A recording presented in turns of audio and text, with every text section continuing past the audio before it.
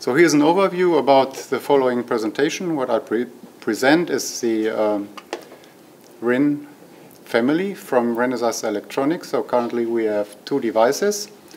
In the next step I will step a bit into the internal structure, explain block diagrams, accelerators, performance and such kind of things. I will give you an introduction about the current protocol overview. As mentioned, these are devices which are multi-protocol capable, including CC-Link, CC-Link IE.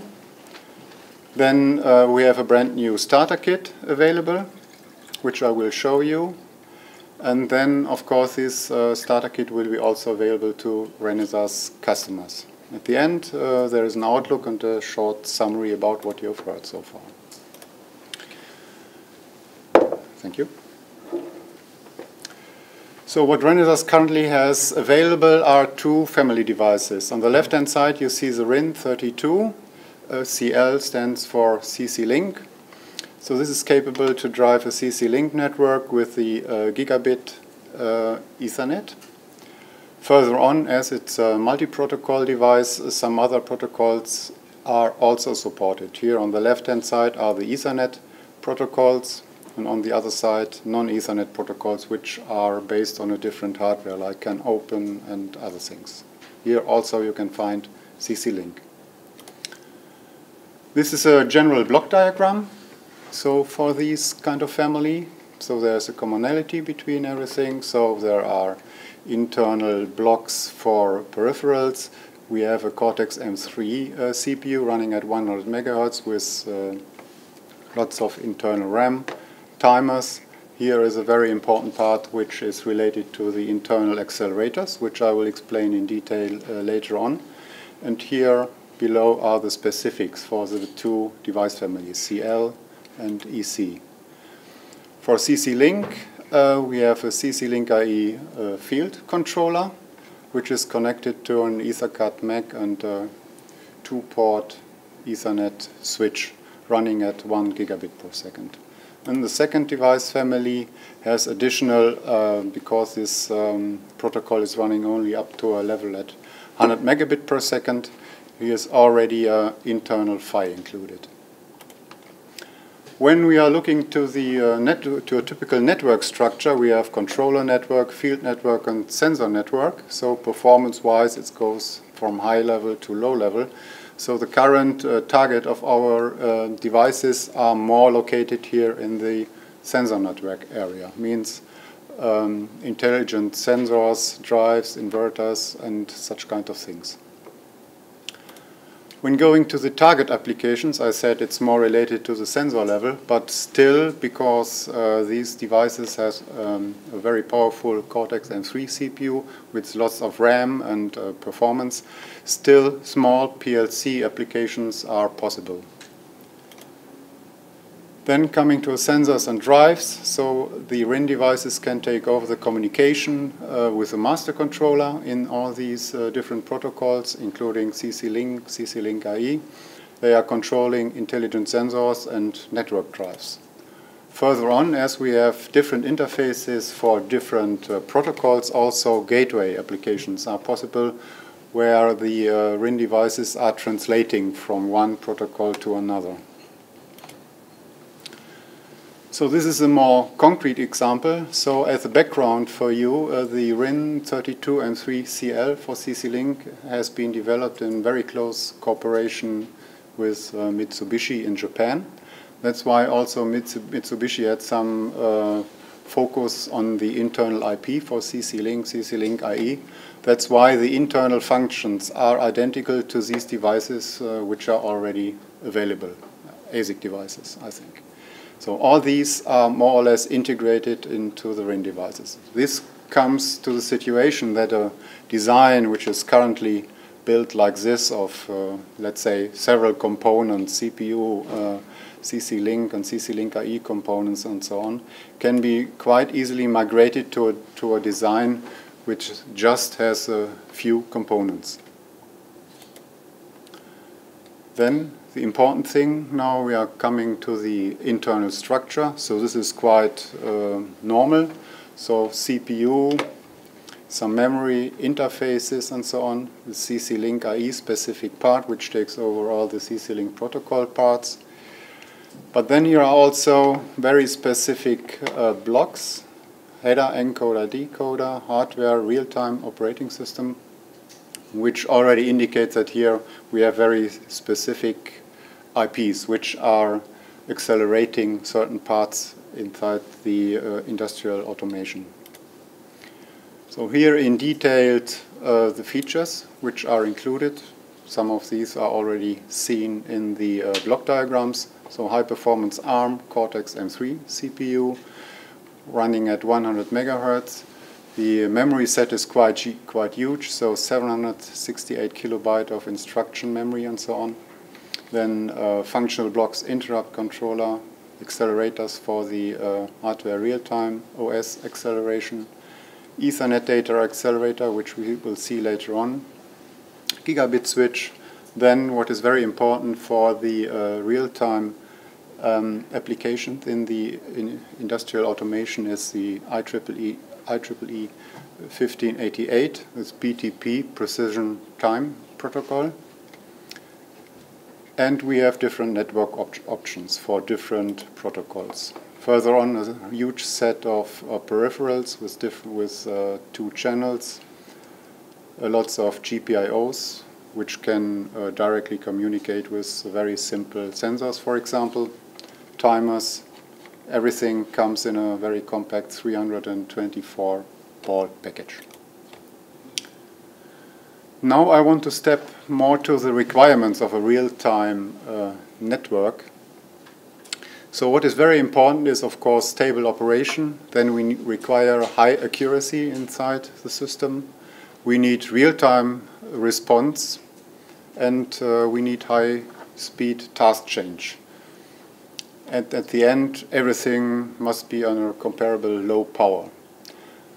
When we go and put this requirements on task level, the requirements sound a little bit different. So what is needed is between 2 tasks which are running on the CPU is a low latency and of course a low jitter. And at the end, different slaves which are using this device and which are using the protocol must run in an isochronous operation, which means every of these slaves are using the same time. When we want to achieve this, generally there is only one solution for this. We need a lot of accelerators because software is not generating low latency, low jitter. Hardware is much faster. So this is now another block diagram, but only from the acceleration point of view. So Renesas has developed the RIN engine, which is located in this blue box. So this consists of the CPU, the hardware real-time operating system. It's an accelerator. Then we have hardware Ethernet accelerator here under point 2, some switch and so on, the specifics for CC-Link and the other family, and for EtherCAT internal PHY. So now this page explains a bit more what is going on in this hardware real-time operating IP block. So when we are looking to a conventional approach, the CPU is active in both. So it's running the tasks, and when something wants to change the condition, then also the real-time operating system requires the CPU. So generally this latency or delay between switching from one task to another is very much dependent upon the current situation in software and hardware. So this means at the end there is a huge amount of latency, jitter, and it requires a comparable huge amount of power. So this is now explaining how our IP, the hardware RTOS accelerator, is functioning. So as before, the CPU is running the tasks, but as soon as the conditions in the system is changing the tasks and environment, the hardware operating system acceleration is coming into the scene. So this means that the CPU stops, the hardware RTOS has already the the know-how which task is running at the next level. And everything is done here in hardware, which means the CPU is more or less sleeping, which on the one hand side results into less power. And because hardware RTOS is switching the task environment on a hardware level, the task switching and task scheduling is much, much faster than in the conventional approach. So when having a view to different commands and different switching conditions, so the average of switching tasks from one task to another gives a speed up factor of about 5. Of course, this hardware RTOS IP does not include each and every detail of an RTOS operating system. So we have different functions which are implemented and which are running in hardware. So these are synchronization and communication functions. It's functions related to task management, like start and exit tasks. It's also status management, and last but not least, time management. So these are the functions on the left-hand side. On the right-hand side, there is an indication that this hardware RTOS block is also capable to direct switch to a dedicated task based on a simple interrupt line. So generally, the CPU does not know that it's an interrupt.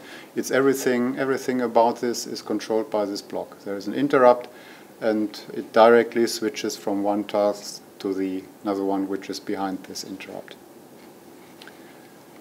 Of course, there are some limitations when you implement something in hardware, so which is not limited as on software, but if it's done in hardware, you must specify what and how much resources you want to implement.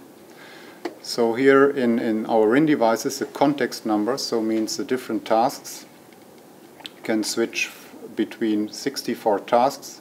So there is also a priority from 1 to 16.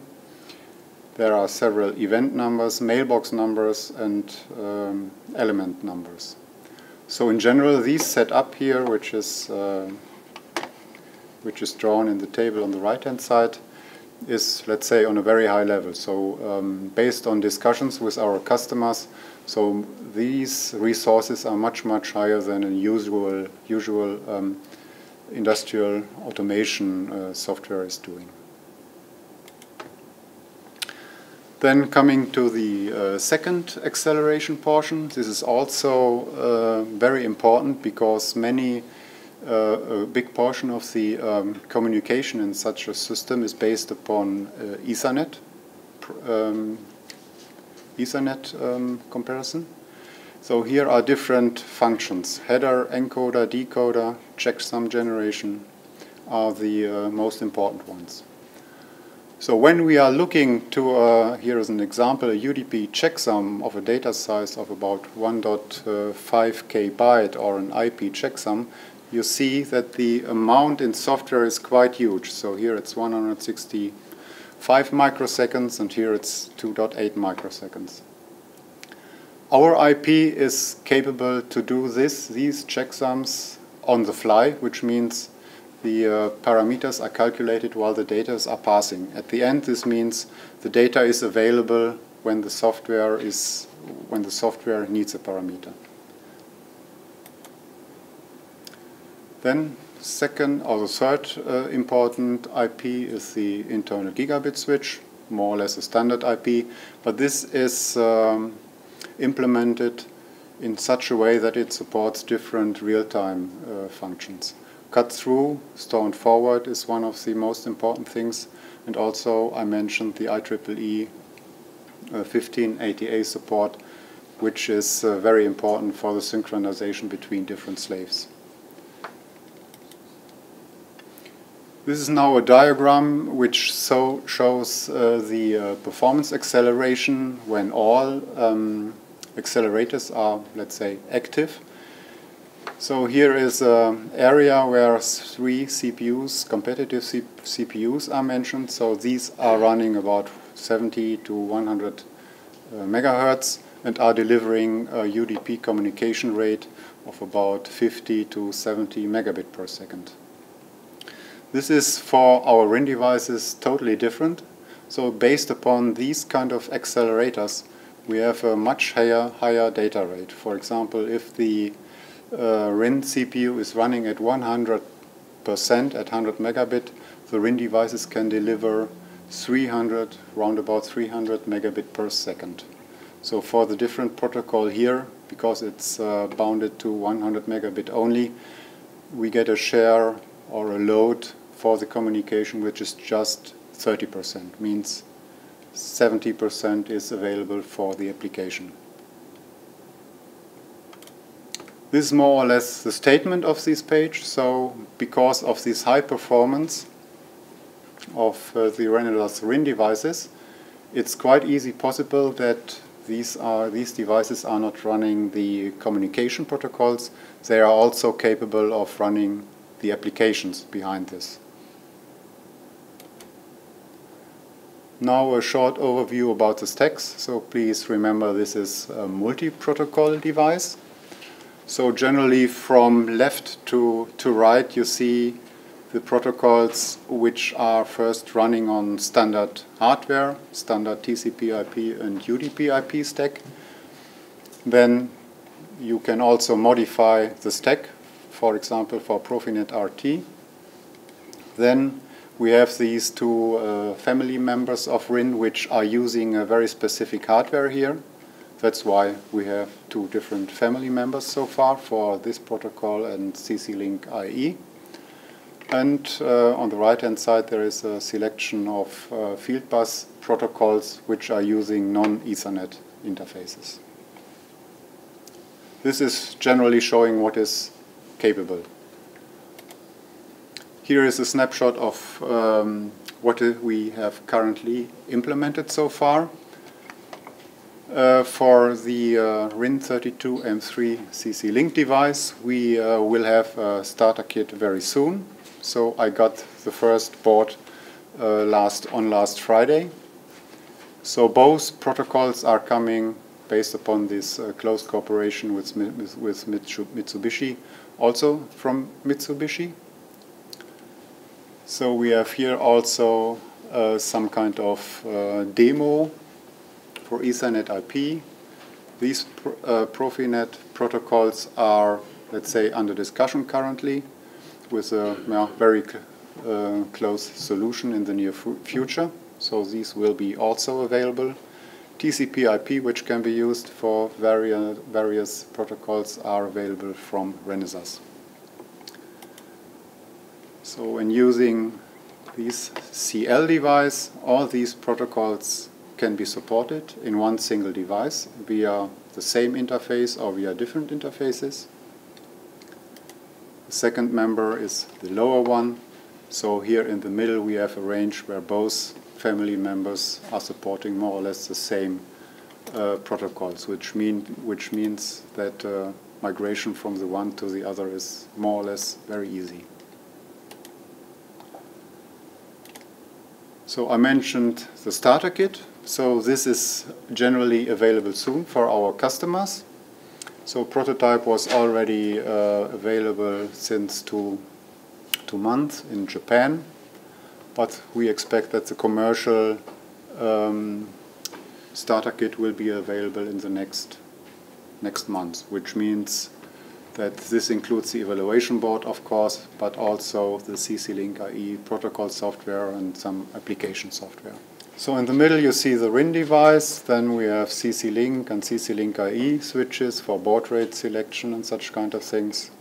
Power supply, some debug connectors, then I2C, all the other things. Connectors for CC-Link IE and connectors for CC-Link. This is currently so far what we can deliver in detail with the starter kit for CC-Link IE. So we have users manuals for the device, of course, itself, but also such documentation is available for the board. Then we have software as well as dedicated user manuals for CC-Link IE network field, and also the same for CC-Link remote device station. For CC-Link device station and local station support is currently under planning. This comes along with application software, so this should make it quite simple to implement from the customer's point of view their own application. So also a board startup procedure is available, which makes it quite simple to start up or to bring up the board quite easy. So that's it, more or less. So short outlook. So as you could see, the other family member had already integrated PHY. So this is so far not available for CC-Link IE. But this is currently under planning that also the CC-Link family member will get an included PHY. So this will further on reduce the cost for such a kind of system. It will require less board space, and of course it simplifies the design very much. So at the end, a short summary. So for Renesas, or on Renesas side, currently 2 RIN multi-protocol devices are available.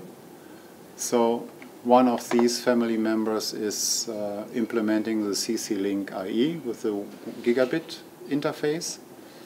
Then we have an EtherCAT, and both are supporting a huge amount of different protocols. So that it's which makes it possible to have one dedicated hardware which is running different protocols on the same hardware at the end. So the performance of these devices are quite high compared to our competitors. This is based upon a certain amount of acceleration.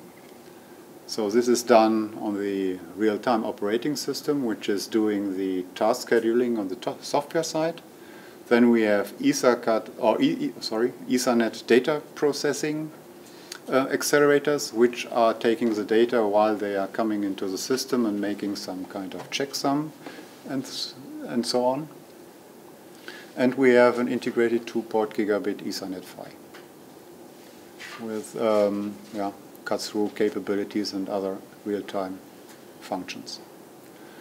At the end, I didn't mention it before, there's also a host interface, which means that the internal CPU can be switched off. So then the RIN devices are just, let's say, black box for communication only, and the host interface is serving the application.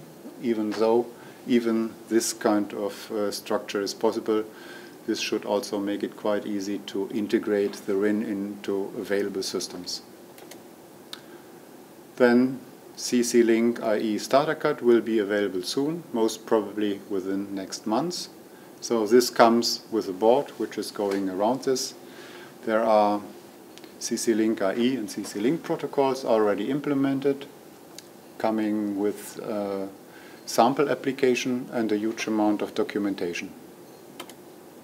These are also already available on the Renesas homepage, along with many other information about our RIN devices.